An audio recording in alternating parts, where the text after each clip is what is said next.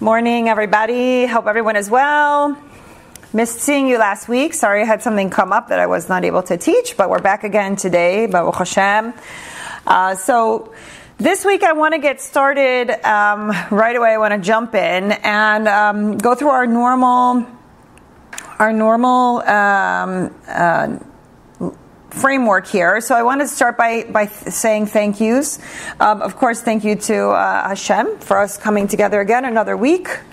Baruch Hashem. I want to thank Rabbi Yosef Mizrahi, who was so generous in helping me to identify sources for this shiur for us to learn from. I'm very thankful, and I want to thank also my husband, who helped me translate those sources, since my Hebrew in learning in Hebrew is very challenging for me. So he sat with me and he went through all of that together with me, which was very, very helpful. I wanted to dedicate the shiur for some refuah. Again, if you have anyone you want to dedicate the shiur for, please go ahead and put it in the chat. A refuah shlema for Eliezer Moshe ben Shulamit, Chaya Sheina Leah bas Shulamis, Henya Rivka bas Bracha Devor Leah, Daniel ben Chana, Alfred ben Regina, Shidduch for Aviva bas Bracha, as well as Emma bas Sarah. And Ayala Becca Bas Yafa Shendel. Anyone else, feel free to go ahead and put it in the chat, and we'll dedicate our learning for whatever is needed for Am Yisrael. Okay. Last week I was going to tell you guys about a tzaddik, Chacham Rebbe Ezra Reuben Dan-Gur. His yahrzeit was on January 6th. You can look him up if you're interested. This week we have a big yahrzeit coming up. We have the Hiulah of Rabbi Moshe ben Maimon, the Rambam. So he is on the 20th of Teves, which this year falls out on January 13th. Obviously, one of the most influential Rebbeim in Jewish history. I'm going to read a little bit about him from the biography on the Tzaddikim site, popularly known as Rambam, after the initials of his name. Halachist, commentator, and philosopher, the Rambam's soul was from a very high level. In Shar HaGilgulim of Rabbi Yitzchak Luria, the Ari, he states the Rambam is from the left sideburn, therefore he did not merit to know the wisdom of the Zohar. But the Rambam is from the right sideburn, and therefore he merited to know the wisdom. But Rabbi Moshe ben Nachman merited knowing the wisdom of the Zohar. Rambam received his first Torah instruction from his father, a noted scholar, Rabbi, dating back to the ancestry of Rabbi Yehuda Hanassi, compiler of the Mishnah. At age 23, Rambam began writing his commentary on the Mishnah, Perush HaMishnayos, in Arabic. Let me continue down. There's so much written about him, Baruch Hashem. He wrote the introduction in Tractate Brachos, also known as Shmona Parakim, 8 chapters, deals with diseases and cures of man's soul, prophecy, reward and punishment, free will, and the rule of the golden mean. In his commentary on the Tractate Sanhedrin, he enunciates the 13 principles of the Jewish faith. So, the Shastra Ikarim is found right after Aleinu in the Siddur. And it's something that everyone is encouraged to say every day as a reminder of the foundational pieces of Judaism and of living a Torah life. Rambam was the one in his review of the literature that had existed at that time that he went through and he pulled out what he believed were to be the most primary themes and the most instrumental pieces of being Jewish and living a Torah life. And so that's all captured in these 13 principles of faith. And it's said that by, there's so much around that, basically. It says flat out that if someone is wanting to convert to Judaism, for example, and they're shown the 13 principles, and let's say they say, well, I agree to keep, or I believe in 12 of the 13, you're not allowed to convert them. So this is a fundamental element of all of the Jewish religion, is the idea of this 13 principles that Rambam is the one who brought into being for people, and obviously is one of the greatest commentators and written the greatest commentary that's referenced most frequently in all of Torah. So big tzaddik, big chilula. Obviously, he was also, if you know, he was also a medical doctor. He was requested to be the medical doctor of the king at the time, and so forth. So definitely somebody worth spending a few minutes on and learning about, and in lighting a candle for. So again, that's on the 20th of Teves, with this year falls out on January 13th. So I believe that would mean the night of the 12th and then the day of the 13th. Okay? All right. Let me put this aside. Okay, fantastic. So this week, I want to focus on this concept of intention. Intention. In Hebrew, it's also known as kavana. But we're going to look at it from a few different angles. We're going to look at it from a psychological perspective, and we're going to look at it from a religious perspective. From the standpoint of how Judaism handles concepts of intention and concepts of kavana. So if I say the word to you, intention, what comes to mind? What do you think about? How does it resonate with you? Where does it apply in your lives? What is intention? For me, it reminds me Ratzon, will. Okay. It's linked to will. What is my will? Okay. Obey knowing the Hashem's will, and then develop the intention from there. Okay, so when you think of intention, for you it ties to a person's will, and then from there it feeds into intention. Julia wrote in the chat, mindfulness, being extra present when I'm doing something. Okay, very good. What else? Anyone want to add to that? Okay, we can work from there. So the idea of intention is tying directly to what you are meaning behind words, actions, and intention is found predominantly in your thought. Okay, so again, very interesting that our very, very, very first shiur way back when was all about the idea of thought. So we see really how heavily rooted our existence is in the ability to think, and what it means for us to have a thought process, and how important it is. So today, when we begin to talk about this concept of intention, you're going to really begin to understand, how does God use intention to understand us as individuals and to know us, to know what is the truth that exists within each of us. So everybody knows, all of us at some point or another are capable of being good actors and actresses, right? The face that we put on out in the world is oftentimes not matching the thoughts and feelings that we have internally. So I always joke, especially when I'm dealing with, let's say, young people, or not necessarily young, the age doesn't really matter, but about shidduchim as an example. I always say the majority of people can behave well on a short-term basis. All of us can act for a certain period of time.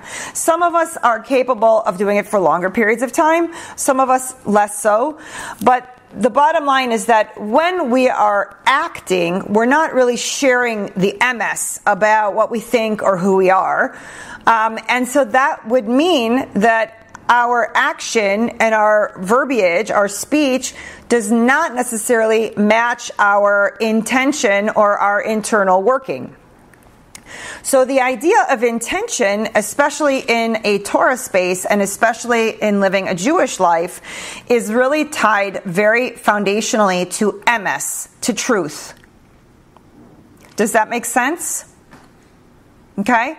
So when we're talking about what is our intention or what is any given person's intention, we're talking about what is the absolute truth. Not a version of the truth, not a segment of the truth. What is absolute truth? So what we have to understand, and I'm going to start by sharing a story to demonstrate this. And really the truth is the story is so powerful that we could probably just end the shiur there after 5 minutes, okay? But we won't. We'll discuss and we'll further, and I have other sources to bring to light. But I want to start with a story that very much hashkacha pratis came to me, that when I was planning for this shiur, my husband shared a story with me on some of the literature that he receives before every Shabbos, and this story happened to have been in that literature for Shabbos. And I told my husband this is absolutely perfect to demonstrate the idea behind intention. So the story is a true story. The story took place during the time of the Chafetz Chaim, and the story was told by the son-in-law of the Chafetz Chaim, Harav Aaron Cohen. Harav Aaron Cohen had gone on a job interview to be a congregational rabbi back in the day. And he so really wanted to get this job. He really wanted to be in this kind of leadership position and lead this particular congregation. And at the end of the day, he didn't get the job. And he was really disappointed. And the Chafetz Chaim saw that he was kind of down about this. So the Chafetz Chaim shared with him a story to help him in his process of understanding that Hakol Mishamayim, everything is from Hashem. But he made him promise, Harav Aaron Cohen promise not to share the story with anyone until after the Chafetz Chaim had passed away. So this story didn't actually come to light until after the Chafetz Chaim left this world and went to the next. Okay? So the story is like this.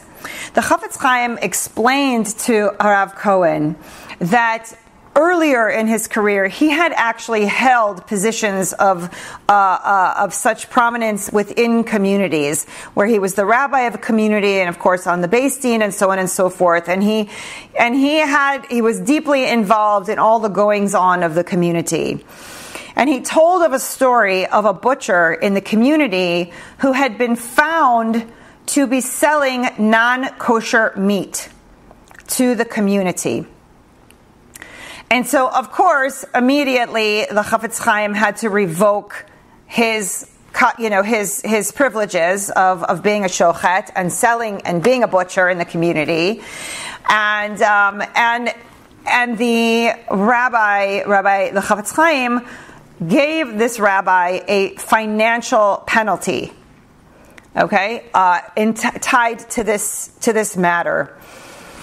Several years later, after the butcher had passed away, the Chafetz Chaim had been in his shul learning, and he went to the Ezras Nashim, which of course nobody was there. He went to the Ezras Nashim to rest, and he laid down to rest a little bit, and he was woken from his sleep by the Beis Din Shel Mala. He woke up, and 3 of the Beis Din Shel Mala were standing in front of him. And they told him, catch your breath, because he was startled, of course, as we all probably would be if Pitaom, suddenly out of nowhere, 3 men are standing there who you can see are holy kadosh, people not from this world. He clearly probably had recognized them. It's not articulated in the story who was on the Beis Din at that time, but most likely the Chafetz Chaim, being the Chafetz Chaim, knew exactly who they were and exactly where they were coming from, and it kind of took his breath away. And so the Rabbanim on the Beis Din told him, okay, take a minute, catch your breath. Everything is fine. We're not here for you. We need to know something from you in a particular case that we're judging right now in Shamayim. So the Chafetz Chaim composed himself, And then the Beis Din posed this question. Are you familiar with such and such, the butcher who was found to be selling non-kosher meat to the Jewish community? And the Chafetz Chaim, of course, said, yes, of course I'm familiar with that case. I was on the Beis Din. Maybe he was even the head of the Beis Din or in the community. And so the question that they posed, the Chafetz Chaim, was this. When you gave this man a fine for his actions, was this fine as a punishment for his action, or was it in kapara for his action? Kapara means that it's a partial atonement for his action. Are you understanding the difference? One is a punishment, like a fine, like anybody would get a fine for doing something wrong. The other is kapara, is an atonement, meaning by paying that money, the butcher was then somehow cleansing at least a part of the avera, the sin that he had done. So the Chafetz Chaim thought for a moment, and he told the Beis Din the fine was as a punishment. So the Beis Din Shamala said, thank you very much, and they left. Okay?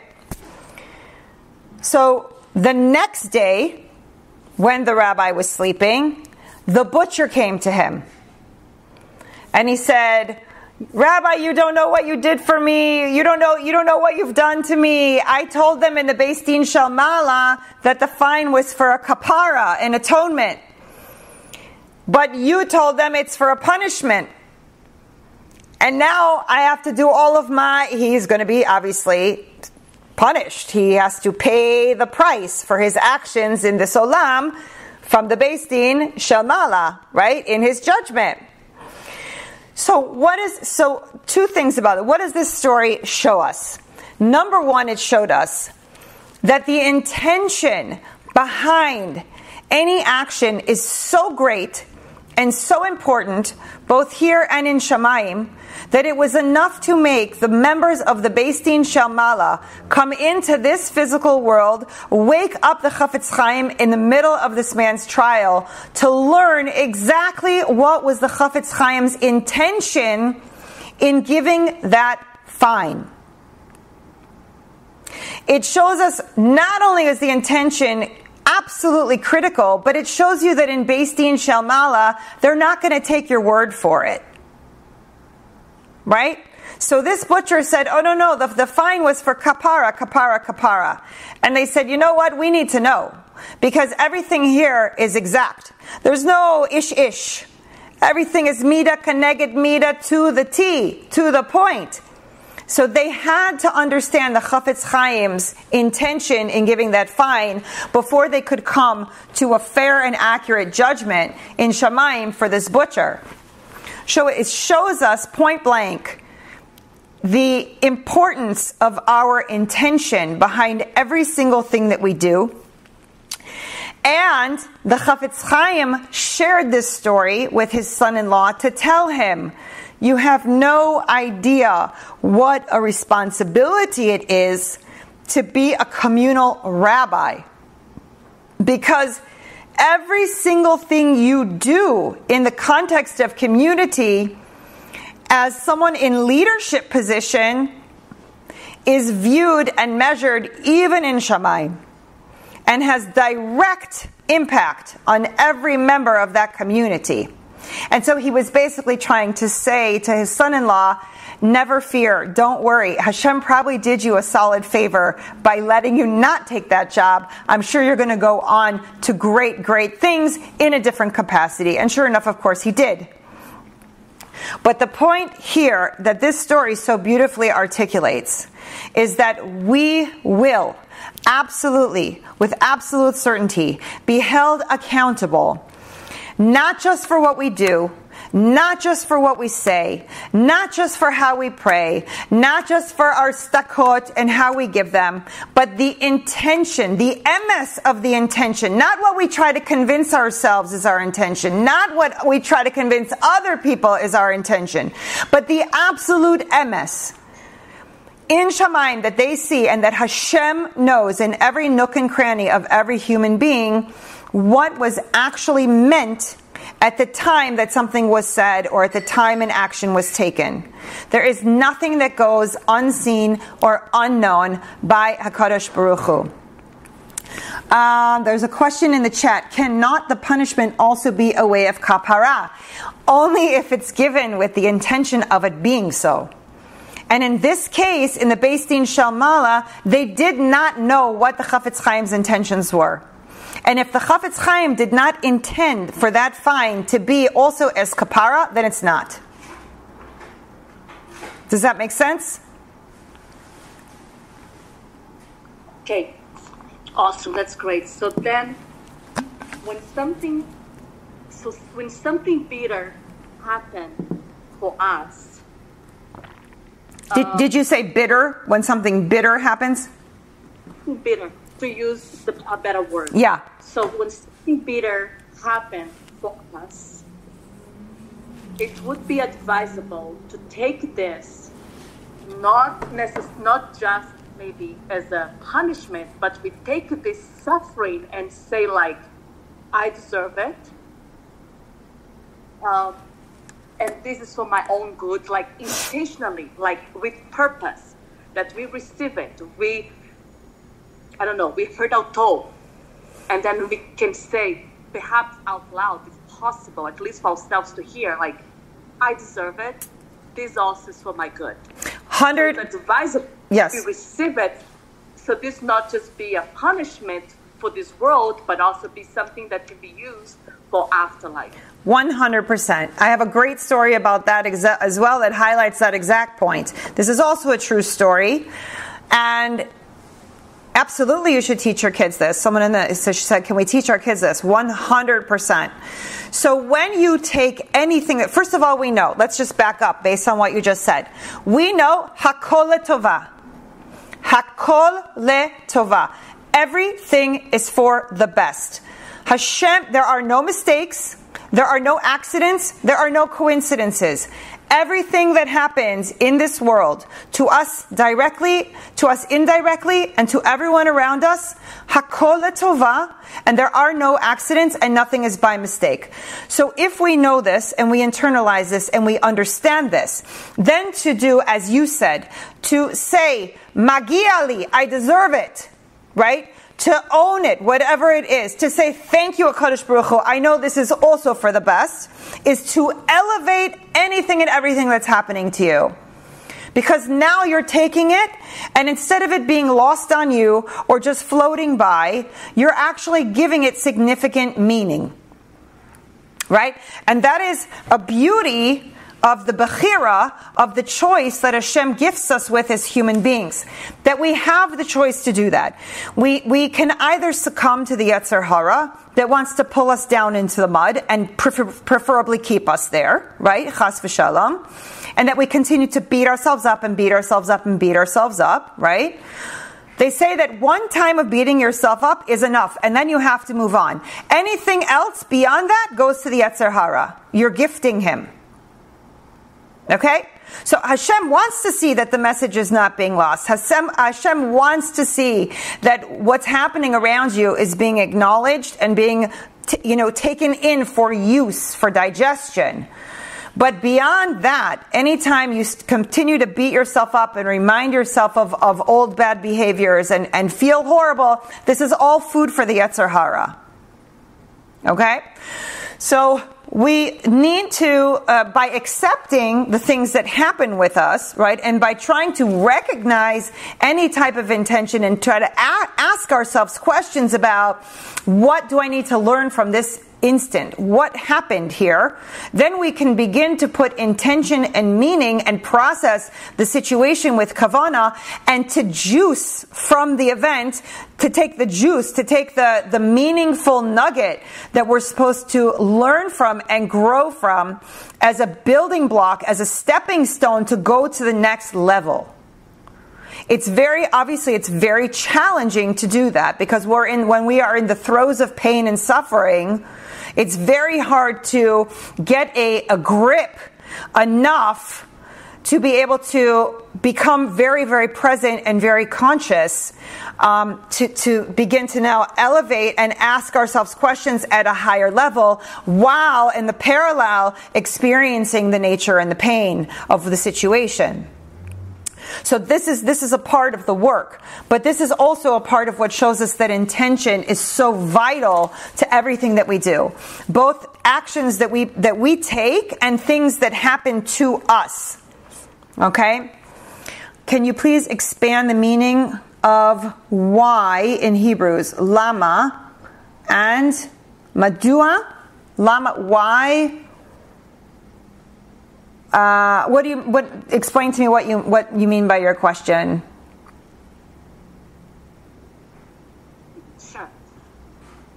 Because I want to link what you're saying about, like, for example, what do I need to learn from this? Yes. I believe that word why in Hebrew, because Hebrew, as I'm learning, is a very definitive language. Yeah. So everything has a meaning behind. It's different than when we say why in English or why in Portuguese or Spanish. Why does not mean anything. So I know that there is a difference between lama and madua. So madua, I'm not an expert in Hebrew, but I can just tell you there's maybe other people in the class that know Hebrew much better than me. Madua is coming from the word yodea, to know. You know, so there's a relationship, I think, in those words, unless I'm wrong, if I'm off on the shorish, on the root of the word. Lama, I'm really not so sure about. But I can tell you one thing about this word why, regardless of which word you're using in Hebrew. There's a difference between asking yourself the question, okay, why is this in my movie? Why is this happening to me, right? Or saying, why is this happening to me? Poor me, I'm the victim. Why is God doing this to me? Right? There's a completely different intention and mental construct behind those two questions. Same words, completely different intention. To ask it with a level of consciousness, to say, okay, this is in my movie for a reason. I came into this world with my curriculum, and this is a part of my learning process that Hashem set up for me in my classroom called my life. And I need to really get down and deep into why this is going on so that I can grow and learn from it. Because that's my job. That's why I'm here in this physical world right now. Versus throwing yourself into why me, poor me, and just laying in it and not getting anything from it and feeling like a victim. Right? So I'll share with you the story that I heard. I actually just heard it this past week. In Israel, there's a very, very big problem with accidents and road rage. There's a tremendous amount of traffic, similar to what there is here in LA. But in Israel, there are a lot of motorcycles. There's a lot of chaos on the roads. And people are very triggered and they're very aggressive. In general, Israel tends to be a much harder culture, you know. In the course of traffic, one guy accidentally rear-ended the other guy. The guy who got rear-ended got out of the car, went to the guy who hit him, pulled him out of the car, and started beating him up. Now, the guy who got hit was a secular Jew, and the guy who hit him was a religious Jew, and looked like a religious Jew, black suit, whatever he looks like. I don't know, he had pants, I don't know. The bottom line, you got a secular guy who got rear-ended by a Haredi guy, okay? As the one guy is giving the other guy makot, right, punches, every time the guy landed a punch, the religious guy would put his arms up and say, Magiali, I deserve it. Okay? So the secular guy was taken off guard by that because the guy didn't fight back. He wasn't cursing him. He wasn't throwing punches back. And so this went on. Again, he punched him. Again, he said, Magiali, I deserve it. So after 3 or 4 times of this happening, this guy's landing these punches, and the religious guy is going, Magiali. The guy says, what's wrong with you? What are you doing? Why are you saying Magiali? Why are you not fighting back? Like, what's wrong with you? He said, I know that everything is mishamayim. If this happened, it's for a reason. And magiali, I deserve it. I deserve these punches. I deserve to have this accident. I deserve these punches. And I'm sorry. I'm sorry for your inconvenience. I'm sorry for any damage. And I'll make sure that I make good on everything. And needless to say, the guy was astounded. This was completely the opposite of what anybody would ever expect. So the secular guy said to the religious guy, were you always like this? Like, what is this all about? And the religious guy said, no, I'm Baal Tshuva, and I study Torah, and it's been several years now, and I've just come to understand that everything is from Hashem, and that if this happened, it's also from Hashem, and it's also for my best. And if I'm getting punches right now, it's because I deserve it, because I did something at some point in my life, and these punches are going to help make me a better person. These punches are a kapara for something I did that I have to rectify, and I accept it. Magiali. The guy was completely blown away. Absolutely blown away. So he said, really, all of this you became like that because of studying Torah? And he said, yeah, this is, because when you really study Torah, like when you, not just an intellectual endeavor, when you really take it to heart and you let the Torah go into you, it changes you. It changes you as a human being. That's the whole idea behind studying Torah. It's meant to elevate you and elevate the world. The guy was so intrigued, he couldn't believe it. Then, of course, he says, I'm so sorry that I hit you. I acted inappropriately, and please, please forgive me. I'm so embarrassed that I reacted with such rage, and anyway, long story short, the guys exchanged numbers, and the Haredi guy says to the guy, listen, listen, here's my number. If you want, call me. We can study together. I'm happy to study with you. Anytime you're free, tell me. I'll study with you. I'll show you the ropes, and I'll introduce you. And who knows? You never know. And so in the end, that's what happened. And they started studying regular together. And the guy was chozer b'tshuva and became religious. And there's an actually even funnier part of the story, that the guy had he wasn't married, and he didn't have any children, but he had a dog named Igor. Okay? And the guy showed up one day to the shul to study with his new friend, and he's bawling. He's crying his eyes out. What happened? Are you okay? Is everything okay? He said, my dog died. My dog Igor died. And I'm devastated. He was my companion, and went everywhere with me, and this and that.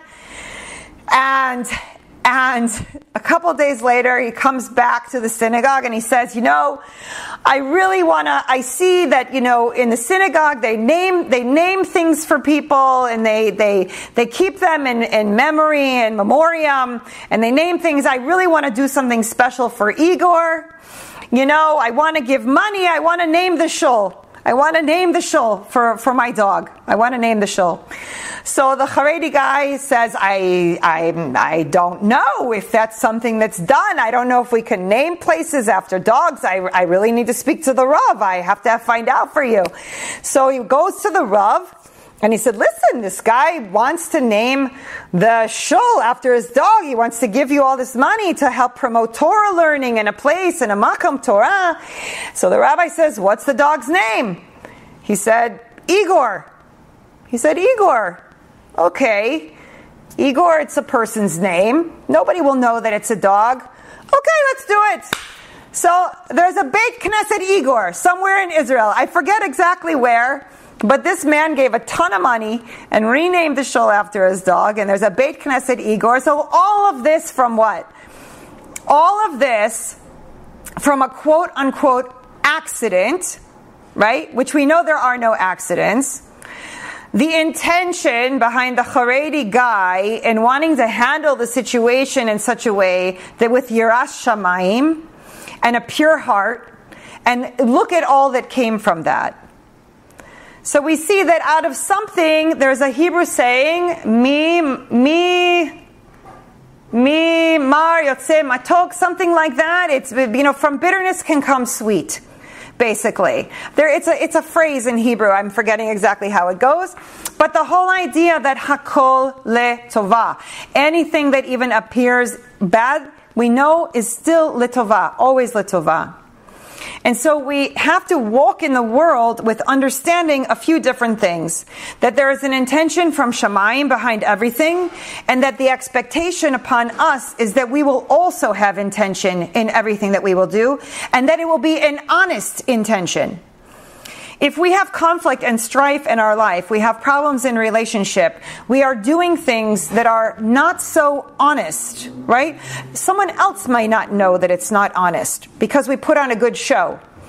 But internally, we know somewhere deep inside, it's not aligned. It's not in alignment. The action and the intention are not in alignment, right? We see that a lot with kin'ah, with jealousy. When people are internally jealous. Some people, they're jealous, but they don't even know they're jealous, or they don't want to be jealous. Some people are actively jealous. They want what someone else has, right? Hashem knows everything. He knows all of the intentions behind all of our feelings and all of our thoughts. I want to share an example with you. This is a real life example. You have to remember, I was a clinical psychotherapist for 20 years. Okay, I have a lot of examples of different things, and this one I'm going to share you about intention. Divorced family, okay? Father didn't have any money. No money. Okay? The mother of the kids remarried after the divorce to one of the richest men in a particular state in the United States. I'm going to keep everything as anonymous as possible. Okay? Father, after several years, finally starts to make some money. Buys a house, maybe a new car. And of course, the children, who are now young adults, they're happy for him. They're very happy for him. And there's still children on the child support. But most of the adults are grown. But he's got one or two that are under the age of 18. Oh, no, it was one. One under the age of 18, 17 and a half. Right? So 6 months left on the child support. Because at 18 or graduating high school, you graduate out from child support services. And that money was going to be stopping now. Okay. Child says to the mother, wow, I'm so happy. Dad has this now. Dad has that now. Now the child doesn't know about the mother's intentions or the mother's internal workings or the mother's feelings. The child is sharing because the child's happy for the father to see that the father, finally after all these years, has a leg to stand on. Make sense? So let's talk about intention and action. The mother says to the child, wow, that's so amazing. I'm so happy for him. That's wonderful. Big smile. Now remember, she has $300 million in the bank. Okay? Shortly thereafter, the father receives a notice from Child Support Services. The mother is requesting an increase in child support for the last 6 months. And that the father should be audited by Child Support Services. So you tell me, does intention always match action? Now there's a happy ending to that story. The Child Support Services saw through that very quickly, saw the age of the child, saw the wealth of the mother, saw the circumstances of the father, and literally threw the case out. Okay? But the mother was all smiles to the child. I'm so happy for him. That's so wonderful. And an hour later calls the Child Support Services to open an audit in a new case. So you see that just because somebody looks and sounds like they have a nice intention, God knows if they have a nice intention. We may not always know, but God knows everything. Right? And in Shamayim, in 120 years, after we've left Olam Hazeh, and we go to learn what we've earned, if anything, for Olam Haba, we sit in front of the Beis Din, and they run us through all of it. Remember when you did this? It looked really nice, but look what your thoughts were. Remember when you gave that tzedakah? You had a smile on your face, but inside it was ripping your heart out because you didn't want to separate from the dollar. So you don't get full credit for that mitzvah because your intention was not pure. Make sense? So when you, yes, Julia. Thank you. I think that oftentimes there are whole lectures devoted to, even if you don't want, you should still do the mitzvah anyway, your heart will catch up. So the penalty of not doing it with a pure heart seems to exist until we reach that complete pure heart selflessness. So does that mean that every time we do the right thing, even if we don't want to, like, or do we not get the full credit until we reach that high state of never feeling completely generous with everything? Because obviously that small percentage that we're withholding it sounds very detrimental in the long run. So I'll tell you two things, and I love the word that you just used, withholding. I think that's a great way. Let's start with that. You have to remember, again, I can't say it enough. Hashem runs the world on mida keneged mida. If you are going to withhold, He is going to withhold. This is fact, right? Whatever we withhold, He will withhold. Whatever we give, He will give. It's mida keneged mida. Now, throughout all of Torah literature, when you're talking about any action, whether it's tzedakah, chesed, tefillah, davening, always it says na'aseh v'nishma, always, meaning the action is the action, and if you take the action, it counts. It counts. Now, there are some things I've read, and specifically related to davening, where it says, better to not say a tefillah, better to not say an empty tefillah, meaning like, better to not say the tefillah than to say a tefillah where your mind is somewhere else, or you have no kavanah. I've also read the opposite, meaning davening is not, especially in our age, in our generation, davening is not easy. It's not simple. And we are at such a low level in general in the human, condition right now, as we lead up to the days of Mashiach, Be'ezrat Hashem, that we don't have the same abilities that the generations before us had, especially, of course, the Gedolim are the Gedolim, right? We aspire and try to learn from how they did it and what they do. But I've read also that by taking the action of davening, Hashem still wants to see you show up. Your kavanah may not be perfect. Your mind may be wandering. You'll pull yourself back again, and then you're thinking again about the grocery list, and then you'll pull yourself back again, and you're thinking about what you forgot to do yesterday, and you pull yourself back again, and on, and this dance continues while you're in your position of davening. But you're showing up. You're showing up. Right? And Hashem counts that. He counts that. He wants to see that you at least had the sense of mind to show up. How many Jews in the world are just not even showing up? Like, it's not even on their radar that davening is a daily activity. Forget about kavanah. That's like not even a part of the conversation. The fact that they open a siddur even once a year, maybe Rosh Hashanah or Yom Kippur, it's like a big deal for millions and millions of Jews. So if you are of the level where you're actually picking up a siddur every day and trying, and you're showing up, so this counts. This counts. And it's like anything, you have to build the muscles. You have to build the practice. It's something that you build, and that's why you own it in Shamayim. When you leave here in 120 years and you go in front of the Beis Din Shel Ma'ala, you show what you've earned. It's yours. You own it. No one can take it from you.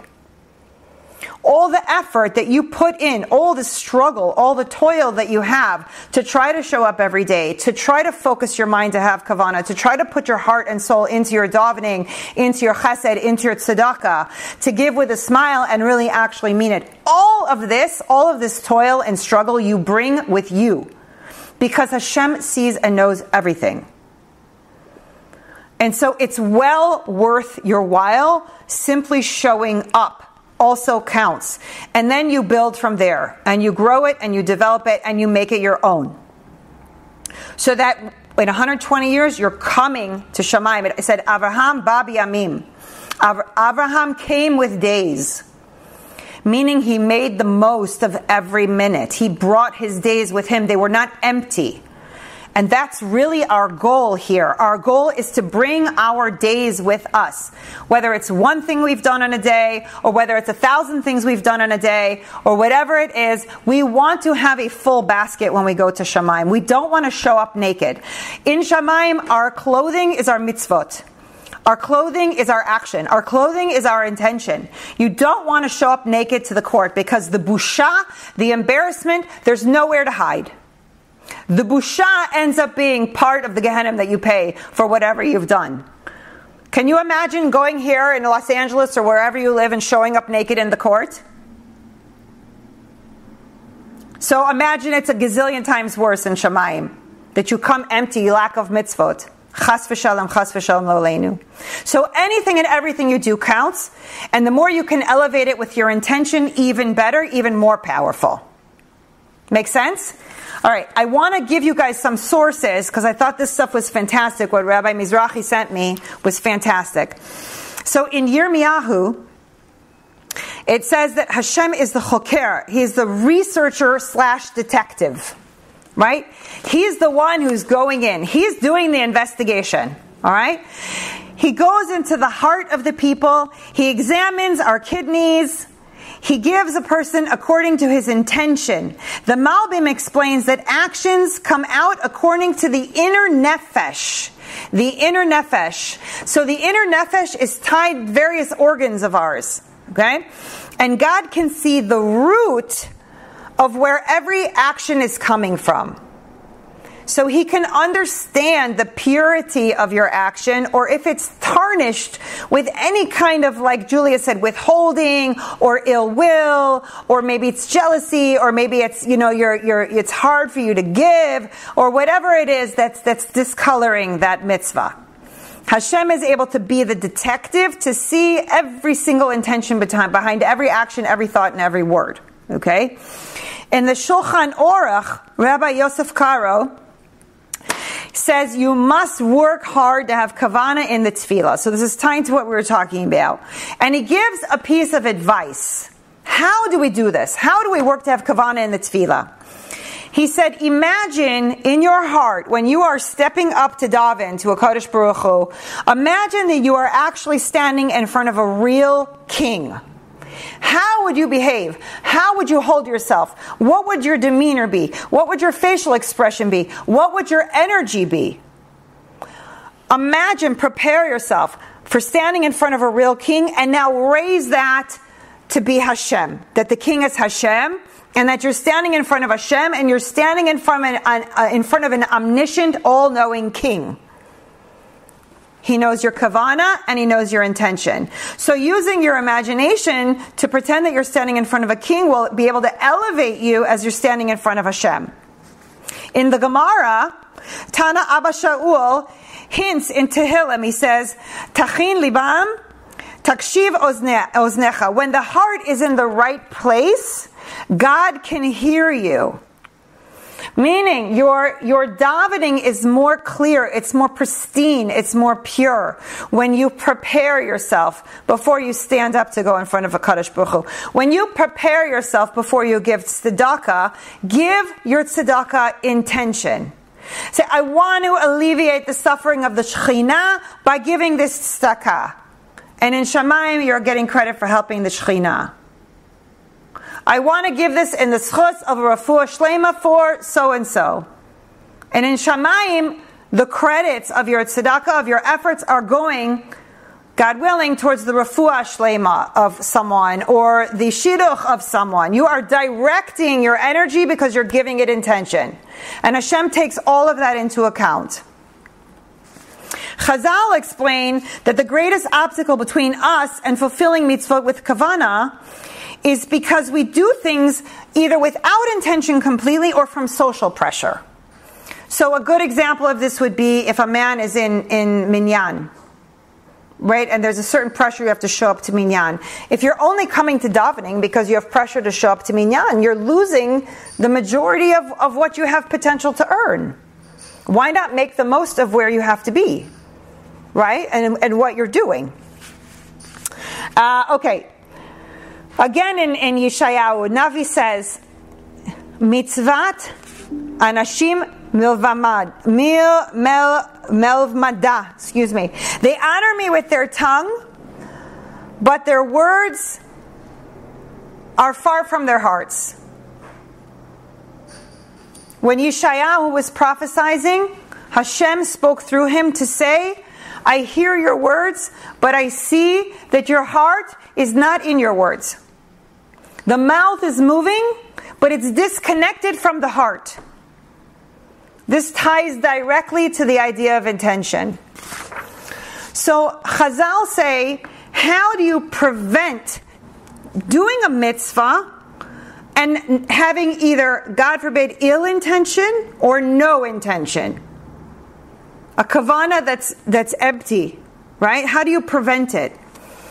It says every single time before you go to do a mitzvah, do everything you can to think about the detail of what is required in that mitzvah. So, for example, lighting Shabbos candles.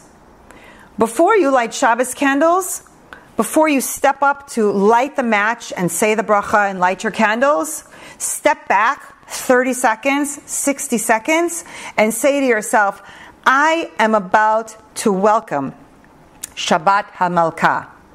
What does that mean? What am I trying to accomplish here?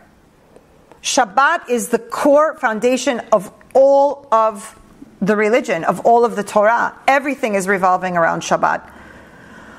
To be Mechalel Shabbos, Chas v'Shalom, is one of the greatest averos that can take place in the scope of Torah. So clearly it's important to Hashem. So to take a few minutes and center yourself and think about the mitzvah. My husband, when he was going through this with me, he explained to me something that he does personally that I was not aware of before, when he's putting tefillin. He said it's very easy for people to throw on the tefillin, they put it on, they say what they need to say, they take it off, they wrap it up, they put it back in the bag. He said, a long time ago, I memorized all of the instructions from the Ben Ish Chai of how to put the tefillin. He said, so when I am putting tefillin, I am saying those instructions to myself out loud, not out loud with words, but in my mind. I'm saying, okay, I have to, the Ben Ish Chai says, that's how he begins. I begin to say, the Ben Ish Chai says. And then he goes through everything. He goes through exactly what the Ben Ish Chai says about the order in which you tie the strap and how you tie the strap. And he's talking himself through the entire process until he has all of his tefillin on. And then when he's done, instead of just ripping it off and folding it up and putting it in the bag, he does the exact same thing. The Ben Ish Chai says, in order to take off my tefillin, I need to do, and then he starts to do as he's telling himself exactly what the Ben Ish Chai said to do. Very, very powerful. I never thought about it before. He said, Mia, it's impossible to have kavana in your action if you're not going to tie yourself to either something you read from a tzaddik or something that's written in the Gemara or something that's coming straight from Torah, to be able to root and ground your kavana and your intention before an action. He said, Chazal talks about the fact that anything you want to elevate, you need to educate yourself first. So, tzedakah, you're going to give tzedakah. Why do we give tzedakah? What is the significance of this mitzvah? What are we trying to accomplish here? Talk to yourself about it first before you give it. Hafrashat challah, what are you doing? Lighting Shabbos candles, what are you doing? Davening shachrit, what are you doing? Sitting and having a Pesach Seder. What are we doing? Talk to yourself when you're setting the table for the Pesach Seder. I am about to set the table for one of the most monumental and historic events for all of Am Yisrael that ever happened. In fact, almost everything that we discuss in davening and in Torah is surrounding Yetziat Mitzrayim. How many times we hear Yetziat Mitzrayim, Yetziat Mitzrayim, Yetziat Mitzrayim. What Hashem did for us in Yetziat Mitzrayim. If it's mentioned so many times, we understand it's important. When we're getting ready for any Chag, we have coming up sometime soon Tu B'Shvat. What is it? What does it mean? Why are we doing it? Why do we have a Tu B'Shvat Seder? What's the significance? Okay?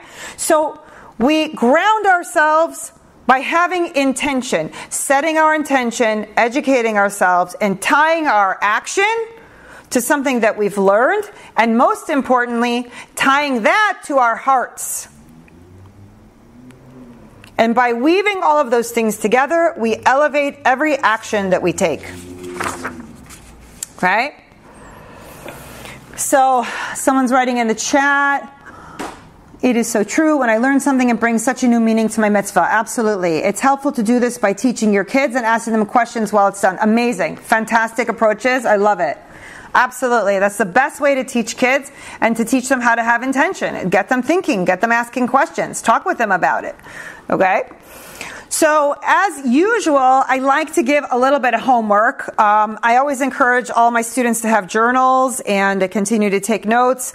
So let me give you a couple questions and things to think about between now and next week that you can really integrate this concept of intention and understand what it is, why we need it, and ultimately how we answer for it in Shamayim in 120 years in the Beis Din Shel Ma'ala. Everybody operates from a different space. Some people operate because they like to do things that they know are the right thing or a good thing or mitzvah. But other people are also operating from a place of awe. You know, I would almost use the word fear, because when I think about standing in front of the Beis Din Shel Ma'ala, my knees quake, right?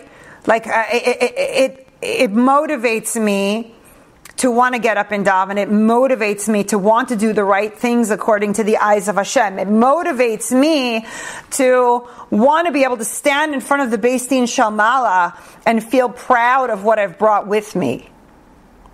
Okay? When you have a constant reflection about the fact that you will answer for everything you've done in this lifetime and that there is nowhere to hide, right? It says in Avos, there's an eye that sees and an ear that hears. Everything. Everything is recorded, including your thoughts. So there is no hiding. So the sooner you come to terms with that, Shel Ma'ala means above. Shel Ma'ala means from above. Okay? So there's an eye that sees and an ear that hears. So when I say Beis Din Shel Ma'ala, it means the Beis Din of the High Court, where they're making judgments on people as they pass and they come in front of the court. Everybody has their moment in front of the court. Okay? There's no getting around it. This is the system. Okay? So, if you want to use it, in whatever way works for you, but the idea here with this shiur is to understand that whether you are aware or unaware, it will impact you. I used the example before of gravity. Gravity does not care if you believe in it. Right? Your belief in gravity is not what keeps you rooted on the planet. Gravity is going to work on you whether you like it, don't like it, believe in it. Gravity does not care.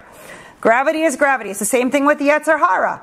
The Yetzer Hara doesn't care if you believe in him or you don't. In fact, he would love it if you don't believe in him, because then he can have his way with you much, much easier. Okay? So certain things, certain aspects of Torah we have to understand are going to influence and impact us regardless of our personal opinion of them. Intention is one of them. Intention is one of those things that you cannot run from.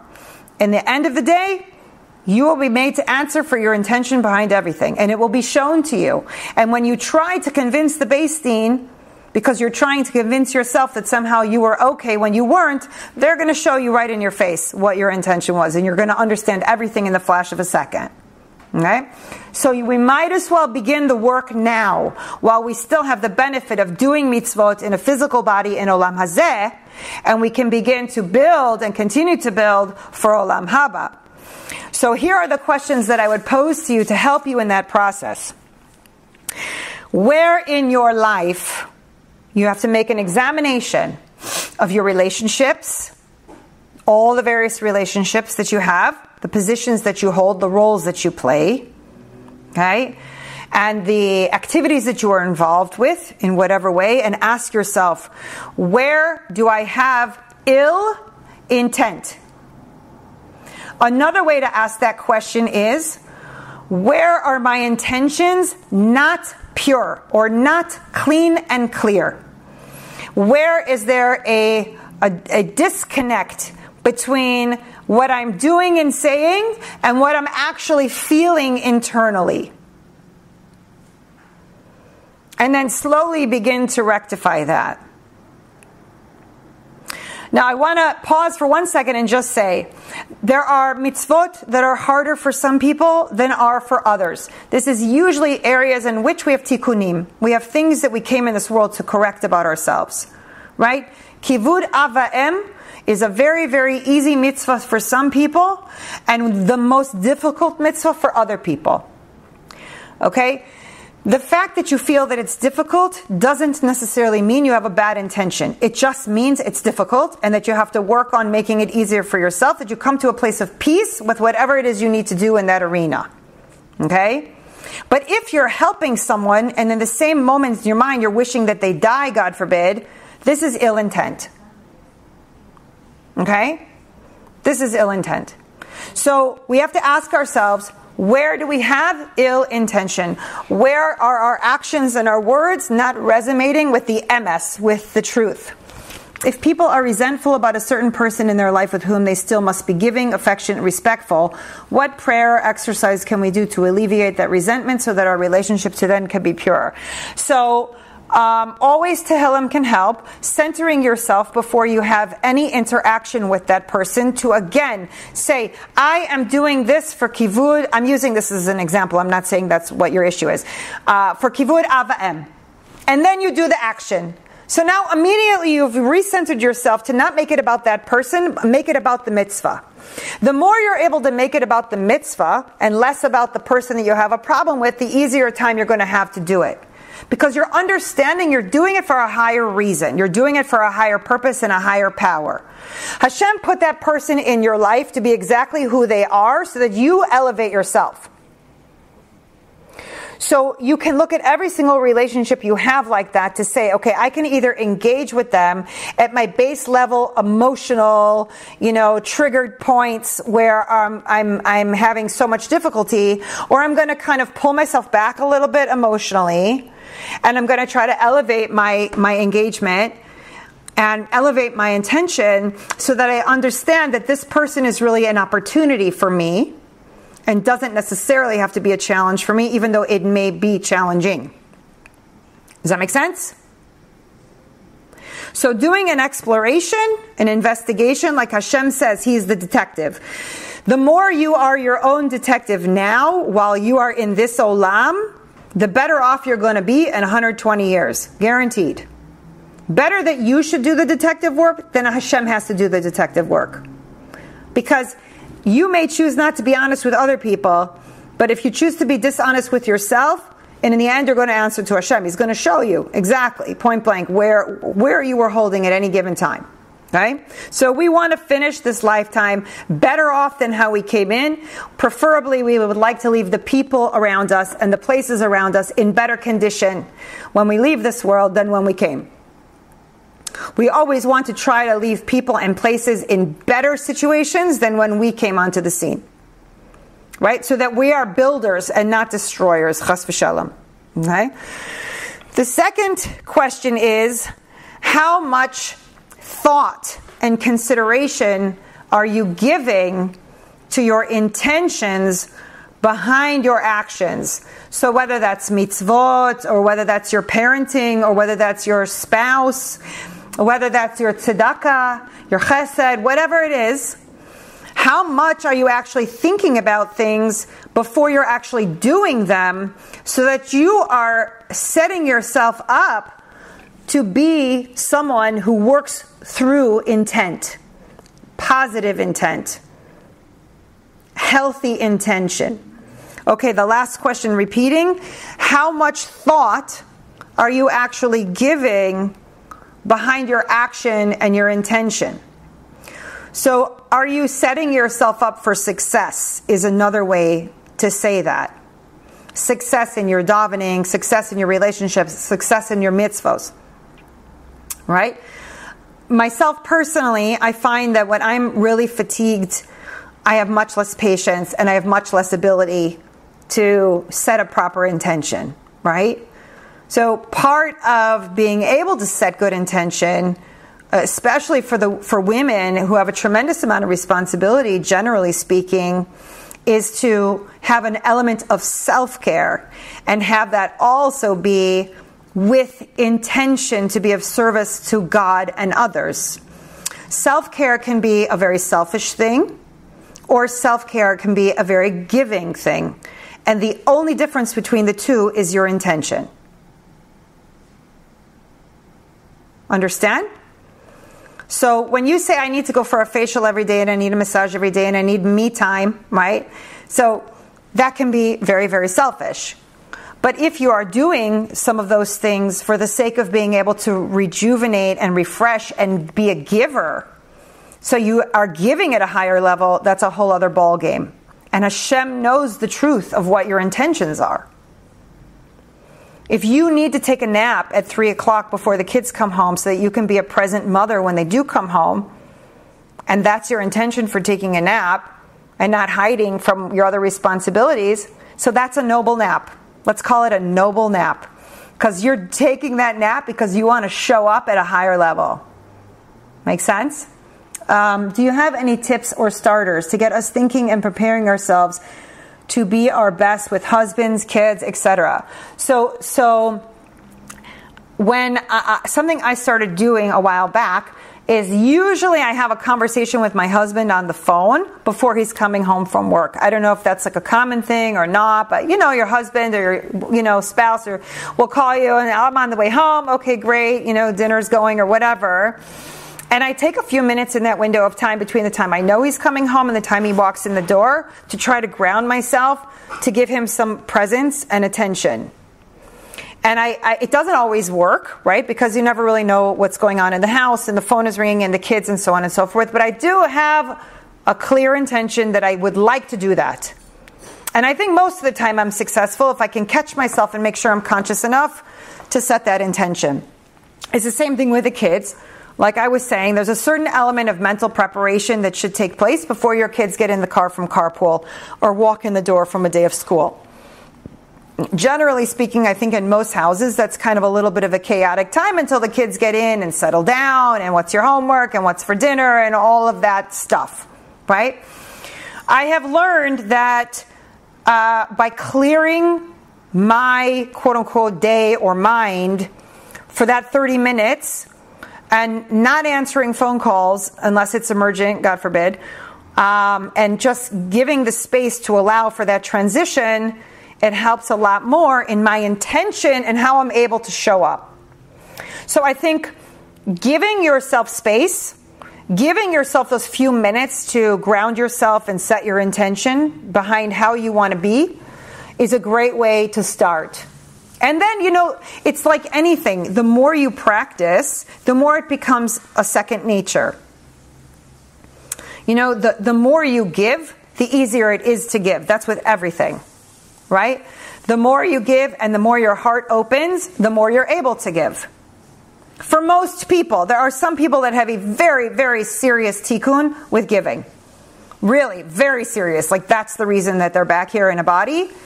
And it's painful for them to give. And that's something that they have to work through. But for the vast majority of people where they don't have like a serious tikkun issue with this, the more you give, the more your heart opens, the more you're honest with yourself and your intention, the more you're kind to yourself and not judgmental about, this time I was a failure, this time I was successful. It's not about your scorecard. It's really about becoming a better human being in the eyes of Hashem. In the end of the day, that's what all of this is about. That's what the shiurim are about. That's what your efforts are about, is showing up in Shamayim after Hashem has given you X number of years in this body on this planet to show Him that you made the most of the time He granted you. Okay? How do you help your family to be better givers as well? I think the best way to do that is by role modeling it. Model it for them. Model it for them. A lot of people, especially adults, they're not going to get it by you telling them what they need to do. In fact, oftentimes that has an opposite effect. People don't want to be lectured to and they don't want to be told what to do and how to do it. Okay? In general. If it's done as a kind and loving musar in a quiet moment and not in the heat of a moment, so maybe you're going to have an opening here or there. But the best thing you can possibly do is be a living, breathing example of what you want to see from other people. And the feedback that you get over time, that's not something that changes like a light switch, although it could. The feedback that you get over time is telling you how are you progressing. Now, again, you don't have to take responsibility for other people's actions and behaviors. You're responsible for yourself. But in general, if one person changes, it doesn't really give other people an option. They either need to change or they're going to have a very difficult time in the situation, right? It takes two to tango. So all the time when you're doing couples therapy, if one spouse changes, the other spouse is faced with a very serious question. Either I need to get on board and change, or I need to go. Because you're going to choose to stay and not change when someone is trying to grow. It's going to be very complicated, right? So change in one always influences change in others. If a mother changes her parenting strategy and the kids are suddenly realizing that all the whining and stomping and crying and fits that used to eventually wear her down and get them what they wanted are no longer working because the mother has now a new approach and a new strategy, they will catch on very quickly. You just have to be consistent. So change in one thing typically will influence change in others. I feel like asking sometimes for help even when you don't need it from everyone, maybe that would help them develop. Yeah, why not? Absolutely. Asking for help is a great way to approach things. 100%. Because it's non-threatening. Asking someone for help, it's not a threatening posture. When you come at someone and tell them you have to do it like this and you have to do it and you're like this and you're like that and you da. So that's a very threatening posture, and it automatically puts people on the defensive. When you come and ask for help, so it's a different energy, completely different energy. Most people, if they're decent human beings, are going to want to help, whatever it is, So that's a great approach. I love that approach. So this is my shiur on intention for you guys. I want to open it up. If anyone has any questions, yes, Golda. I have many. Okay. First of all, thank you so much for that distinction between giving and selfish self-care, because I always struggled with it. I was like always feeling, intuitively I knew I need to do self-care. It was just like on a very deep intuitive level, but I always felt so guilty, and this like puts it in such a clear perspective. So thank you for that. You're welcome. Okay, so I came in a little later, so I don't know if you spoke about it, but my obvious question is, what about betoch shelo lishma ba lishma? How does that come into your version of kavana? We were all taught, listen. So translate it for everyone who's not Hebrew speaking. Oh yeah, sorry. I believe it's in Pirkei. I don't know the source, but it says if you do mitzvahs and any good deeds without the kavanah, not for the sake of Hashem's glory, eventually will turn around, that it will turn into the sake of Hashem's glory. Exactly. And so that's a little bit what we talked about, the whole idea of Naseh v'nishma, which is basically when you are starting to do something and you're leading yourself with action, that the rest of you will catch up. Do you know what I'm saying? So the idea, sometimes the hardest part is just the first step, right? Sometimes the hardest part is just opening the siddur. Sometimes the hardest part is just, I think I talk about this in one of my previous lectures, that there are 5 stages to change. And one of the initial stages is literally thinking about making a change. Literally, the initial stage is just the thought about that you want to make a change. We can't make any changes, we cannot implement anything without that initial seed level thought. And that's why the very, very, very, very first shiur was all about the idea of thought.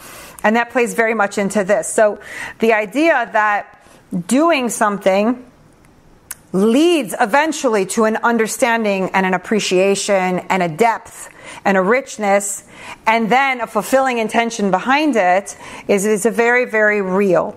Because a lot of times we start doing things and then we say, this isn't so bad. Or I can find meaning in this where I didn't find meaning in it before. And so it's the same thing. It's like flexing a muscle. It's like building a muscle, like when you're exercising, right? You get stronger every time you exercise. You break down muscle, and then you rebuild muscle, and you become stronger after. It's the same mental game. You break down old patterns and habits and ways of thinking, and you build new habits and ways of thinking. And that leads you to higher space. Did I answer your question? I think so. You're saying it's not a contradiction. It's not a contradiction. Yeah. Okay. No, it's not a contradiction at all. Because, again, I always say we're not robots. We're people. Everybody has a different way of learning. Everyone has a different approach. And like I said, it's written both ways in various sources. Some say, don't daven unless you have kavana, intention. It's an empty prayer. And other people say, no, it's exactly the opposite. You have to daven until you're able to get yourself to a space that you have an intention and you have a more meaningful and rich prayer. There was actually something here that you're reminding me in the book Olam Haba from Rav Avigdor Miller. He talks about the idea that it's a great accomplishment to behave externally as you are thinking and behaving in your mind. That those two things should get to the level where they're congruent with one another. He says there's no question that what transpires in the mind is of the absolute greatest importance. The Avos lived with the maxim to know what is above, an eye that sees and an ear that hears. They understood that it means that Hashem is looking to our minds and sees our thoughts. And so you have to know that if you're doing something, you're saying, you know what, I want to begin to daven. I want to come closer to my Creator. I want to give kavod to HaKadosh Baruch Hu. I want to grow as a human being. Imagine that a child comes to a parent and says, Ima, I really want to start doing X, Y, and Z. And as a parent, you're like, amazing, that's wonderful. How can I help you? Why would it be any different with HaKadosh Baruch Hu? We are His children. He wants us to draw closer to Him. The second He sees that we take even one millimeter closer to Him, we're lighting Him up. We're giving Him nachas from us, right?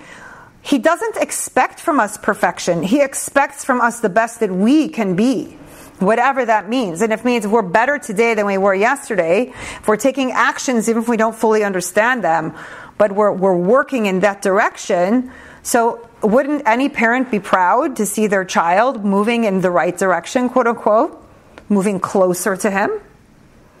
So we have to look at it that yes, there is deen and there is dayan, there is judge and judgment, and the world is run on mida keneged mida. But Hashem loves us. He loves us. He wants to see us succeed. He wants to see us be close to Him. And so everything He's doing is also woven within the context of a love of a parent for the child. Right? We are His portion. Am Yisrael is His Am Kadosh that He chose. So with everything, even with all of our faults and with our abilities or inabilities that He gave us, right? We have to know that we are loved and He wants to see us succeed. But it's up to us to do that work. It's up to us to take the steps and to build our intention and our motivation. Make sense? Rav Avigdor Miller, we'll close with this. Rav Avigdor Miller says, if you sit down for 1 minute and think, Hashem is looking at me, Hashem is looking at me, it's going to leave an impression on you. Try it sometime. Try it to help build your intention. The Navi said, we secretly walk with Hashem. That means always keep in your mind the awareness that Hashem is looking at us and that He is with us. And that helps a person to build their intention and to build their skill and to draw closer to HaKadosh Baruch Hu. I have a question. Yeah. Dr. Miriam, I believe that was a while ago you mentioned that when we are starting to take something new, some new change, that it's recommended that we do it in a different way. I don't know if I got it correctly, so please forgive me. Sure. If I should. But it's like if you're going to take a new mitzvah or take a new habit, I don't know, hair covering or I don't know, embracing Sabbath, that you do it maybe in a different way than maybe you should be doing it. I don't know what is the reasoning behind. It's just to shock our brain and then maybe to get it started. I don't know. I do not get it. I don't remember. I don't remember saying that. Does anyone else remember what she's referring to? I'm not sure. I think that, I can just off the top of my head with your question, I think that anytime we pick up something new, there's always a process, right? It's the same thing like riding a bicycle. The vast majority of people don't jump on a bike and ride away without some falls, some leaning to the side, somebody holding the back of the seat and helping us, So I think a part of anything new is also that piece of education, and that each time trying to do it better, trying to do it more quote unquote correct, more in alignment with what's necessary. Listen, the thing with Judaism, although there's always a joke that, you can always find that loophole, you can always find that one Rav that posect that way, right? That you want to find support for your position or the way you're doing something, right? That's the beauty of Judaism, is that we do have so many voices and so many recorded voices throughout history, and there's so much to learn from all of them. But at the same time, Judaism and Torah, it's precise. It's very precise. So it's like anything. If you want to send an email, you have to make sure that you have all the correct letters and numbers and spaces and dots and so forth, because otherwise it's not going to reach the sender. So when we're doing mitzvot, we really do need to educate ourselves about the proper way in which to do it, and based on this class, also the proper intention within which to do it. And there are, of course, different minhagim depending upon your background, and all the different nusach and so on and so forth. So here, Julia is saying, I recall something about elevating your surrounding or your setting or your clothes, something to mark that you are doing something. So yes, you can do that. So I mean, maybe it was tied when I said I created for myself a space for prayer. Would that maybe have been it? No? It was after that, like, for example, Dr. Mia said, to set apart a special, yeah. So it could be. Listen, I think anything that you do that is with intention, you're going to elevate it. So if you say, okay, I have these special clothes and this special kisui rosh for Shabbat and Chagim, right? And that's for Shabbat, and it's not for Yom Chol. It's not for every day. It's for Shabbat. So that immediately elevates the mitzvah, right? It elevates the clothing. It elevates what your intention is, right? If you're going to save something special for Shabbat, a lot of times men also have special clothing for Shabbat and so forth. Okay, I actually have to go now. I just heard my husband walked in and I don't want him on the recording. So I'm wishing you guys all an amazing week, and thank you so much for coming. Be well, everybody. Bezat Hashem, see you next week. Bye.